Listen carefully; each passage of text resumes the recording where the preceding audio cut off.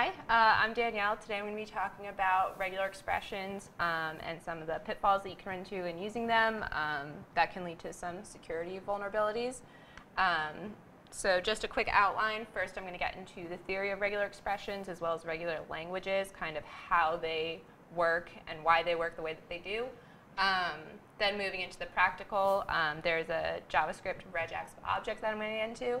And then I'm going to talk a little bit about a RDoS attack, which is something that users can use to kind of exploit a vulnerability of certain types of regular expressions that you might use on your application. So this is probably something that I don't even need to tell you, but regular expressions are both terribly awkward and extremely useful. You've probably seen, problems that that you can use a regular expression for that are, can be summed up very concisely, but are surprisingly difficult to implement using like traditional JavaScript. So while regexes have very opaque syntax and it's very difficult to kind of parse out what they do in kind of like a human sense of reading it, they are very powerful. So they are also easy to get in hot water with. Another quote, some words of wisdom. Regular expressions are like hot sauce. If you drench your plate in hot sauce, you're going to be very, very sorry. So again, with great power comes great responsibility. They are really, really great tools to use, but you can get in over your head really quickly. So for example, here's kind of a canonical example of a use case for regular expressions would be password validation. So looking at this as a person, it's very difficult to figure out what this means. If you break it down a little bit, it's a little easier. You can see there are a few distinct groups. And then if you break it out a little bit more, you can see that this one, I'm not going to get into the details of what every single character is doing because there are cheat sheets online, and that's not really the interesting part. But so this essentially is checking for 2 uppercase letters, 3 lowercase letters, 2 digits, and a special character. And so even if you don't know exactly what's going on character by character, you can kind of figure that out. So this is the mathematical definition of what regular expressions are. So the theory behind regular expressions is that they're rooted in regular languages. And so a regular language is a classification that was first created by Noam Chomsky in his linguistic hierarchy. But regular languages can be defined in a lot of different ways. But this is the definition that's really relevant to us here. Is that they are a sequence of characters that define a search pattern, which makes sense. Regular expressions were initially pioneered by Stephen Colclaney, who's a famous mathematician. He has a bunch of algorithms and theorems and things named after him, but he is most known for regular expressions. So in the same way that regular expressions define a search pattern, a regular language is the language of a regular expression. And this probably doesn't make much sense to you now, but I hope it will soon. If we have an alphabet sigma, and as well as the empty set and epsilon, which is the empty string, both epsilon and the empty set are regular languages. For each element in the alphabet, that element, the set containing that element is a regular language. And if sets A and B are regular languages, so are their unions and concatenations, as well as A star. So, for example, here we have 2 sets. That's their union, concatenation, and the A star. Again, I'm not going to get into like the mathematical detail, but hopefully you'll recognize A star is actually the set of all binary numbers. So, I mentioned previously that there are a couple different ways to define regular languages. Another really important definition is that a regular language is something that can be accepted by a Turing machine. So this is kind of a map of a specific kind of Turing machine. This is called a finite state machine or a finite automaton. State machines work by basically they have a single state and then they read in an action and they change their state based on this action. So this is kind of a toy state machine that I created, which is all about waking up in the morning. So on the left side over there, we have no alarm is set, and that's your beginning state. And then from there, you'll notice that you only have one valid path out of that state. The only way you can get out is by setting the alarm. And then your state changes to having an alarm set.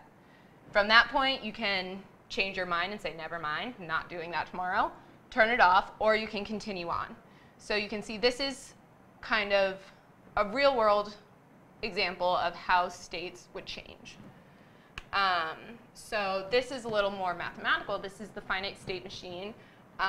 Hopefully you'll see that is for the language of binary numbers. So in regular expressions, that caret is the start of a string. The $sign is the end of the string. So on the start of the string, you can either go straight to the end, which is the empty string, epsilon. You can go to either 0 or 1. And then at that point, you can either repeat yourself, go to from 0 to 1 or from 1 to 0, until finally you end. As I said, kind of regular expressions and finite state machines go hand in hand. So this is the regular expression that also defines this state machine and the regular language that we as humans have given to the set of zeros and ones, which is binary numbers. So getting into the practical for a little bit now, there is a native object in JavaScript called RegExp with a P.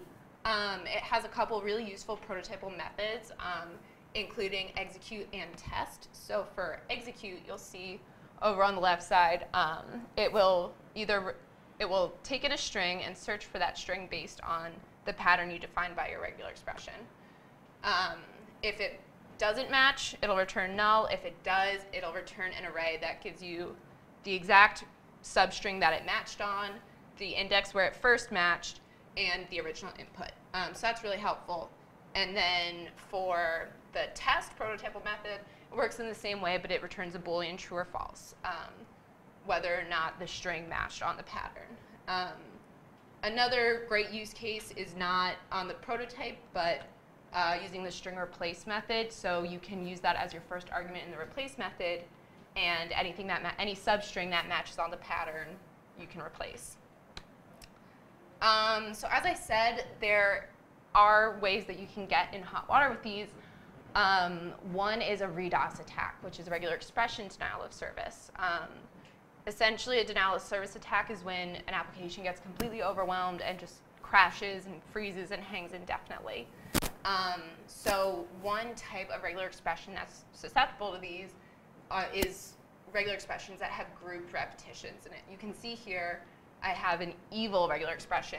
So we have AB repeated and then repeated again. So the theory behind this, going back to the state machines, which represent a regular expression, in order for a state machine to accept a string, meaning that it would match the regular expression, it just has to reach the end state. That's the condition.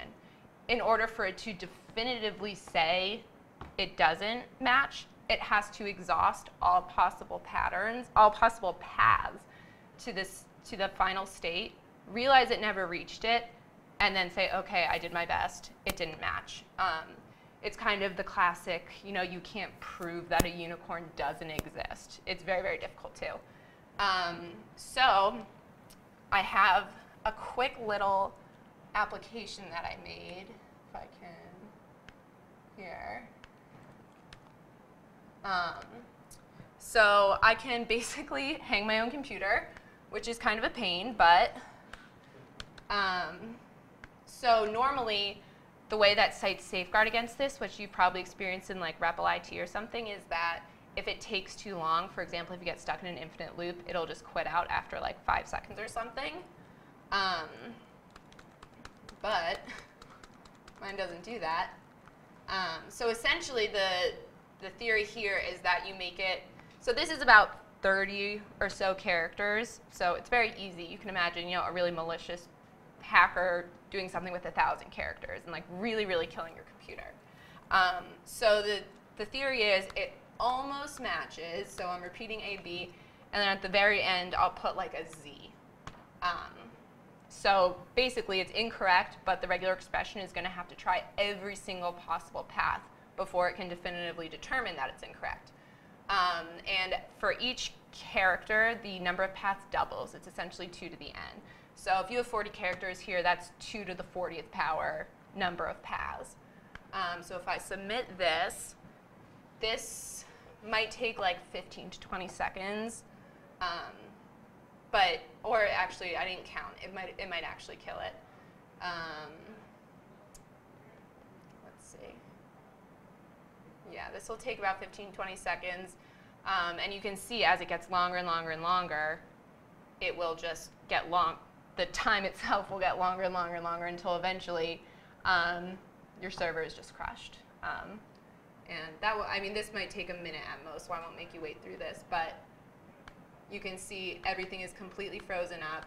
If one of your users is either ignorant or malicious, and you happen to have one of these regular expressions that you haven't safeguarded against, oh, okay, well, there you go. It'll just, so if this was a real production application and this was my real server, it would completely take down everything. So regular expressions, very useful. Definitely use them, but think about what you're doing when you use them, because obviously they can lead to a lot of problems. Thank you.